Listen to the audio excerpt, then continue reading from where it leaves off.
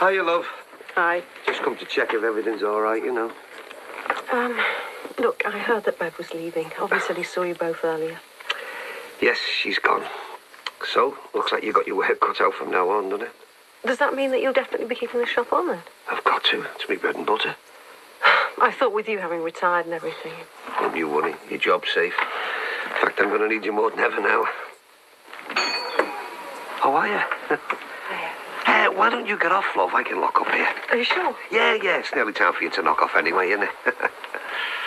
See you tomorrow. Yeah. Bye. Ta-ra now.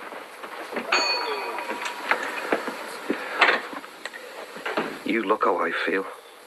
Just called round to tell you where I'll be. Val's. Why? You know why? Couldn't spend another minute in that house. No, I mean, why not mine, Jack? Bev's moved out now. There's no problem. I couldn't, Rob. But I thought that's what we both wanted. No. Anyway, I've already called our Val and told her I'm on my way. Well, at least come back for a cup of tea. I don't know. Oh, come on, love. What harm can a cup of tea do? All right. One cup of tea. Is it okay if I go and fix myself up in the back? I must look a right state and need the loo. Yeah, of course it is. The doors are locked to upstairs, Jack. And then we can go back to ours, decide what we're going to do from here. Sorry, our kid, it's just about to close. I was just wondering if you could help us. We're looking for someone we believe lives locally. Oh, yeah? Yeah, James Corkhill. Do you know him? Well, actually, I know two of them. Unfortunately. Which one would you be after? Early 20s? Drug squad, are you? Yeah, that's right. Drug squad. We've been wanting to talk to Mr. Corkhill for quite a while now. Number 10, Brookside, close officer. Just drive round the back of the shops and you'll see the road on your left. I think he's in there now. Thank you, sir. You've been a great help. Yeah, glad to help. That lad deserves everything that's coming to him. We'll see what we can do.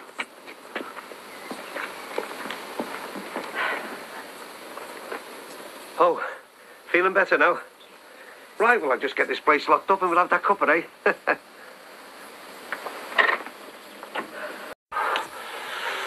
Oh, I'm cracking up in here. I've got to get out. Oh, you want to go out, do you? Right, OK, fine. Well, you go out then.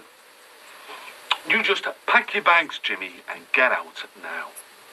What? I have had enough to here with you. All I ever wanted to do was to help you, do you know that? And look where it's got me. I've lost your mother. I've lost everything because of you. You can't do that, Dad. What about the dealers? They'll catch up with me. No, I have had it, Jimmy. I've had enough. I wish to God I'd left you out in France. I must have been off my head to think you'd ever change. Well, that is it. It's over, Jimmy. If you want to wreck your life, that's up to you. Just go out and kill yourself, see if I care. I'm going out. And I want you gone by the time I get back. All right?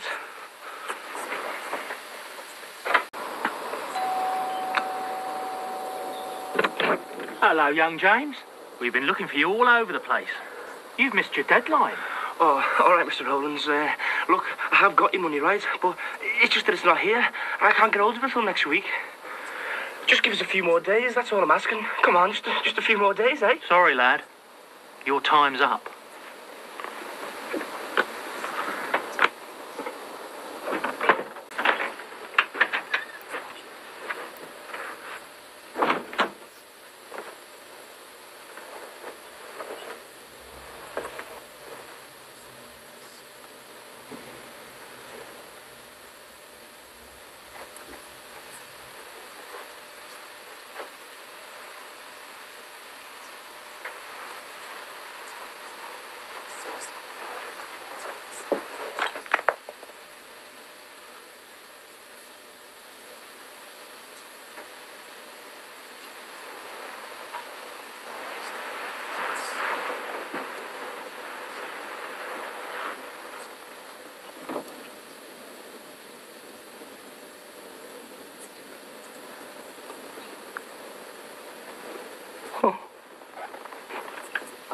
Oh, no.